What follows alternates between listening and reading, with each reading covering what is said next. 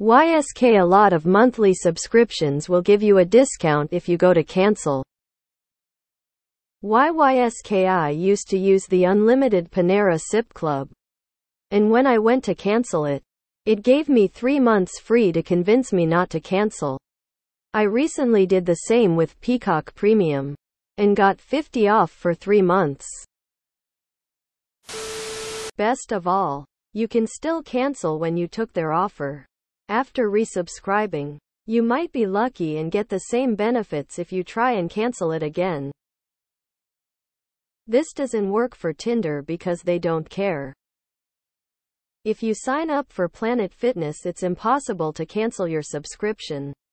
They literally make it the most frustrating process in the world. Don't ever sign up for Planet Fitness.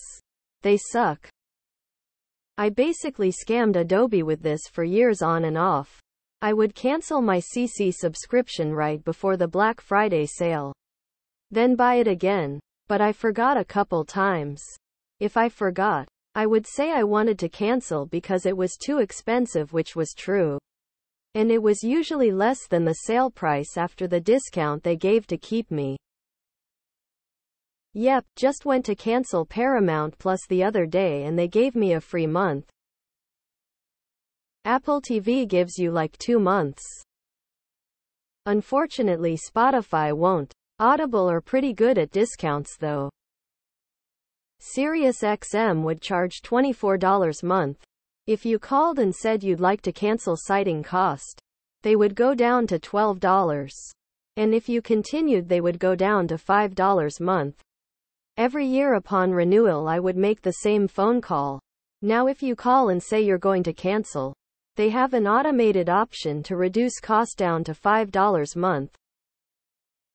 I did it with Peacock and it gave me Peacock for $1 a month for the next 12 months. Can't beat that.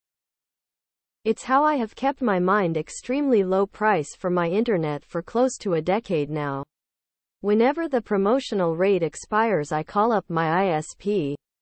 Explain to them that I can currently get a better deal from their competitor and ask what they are going to do to keep me as a customer. And they just give me my old rate each time.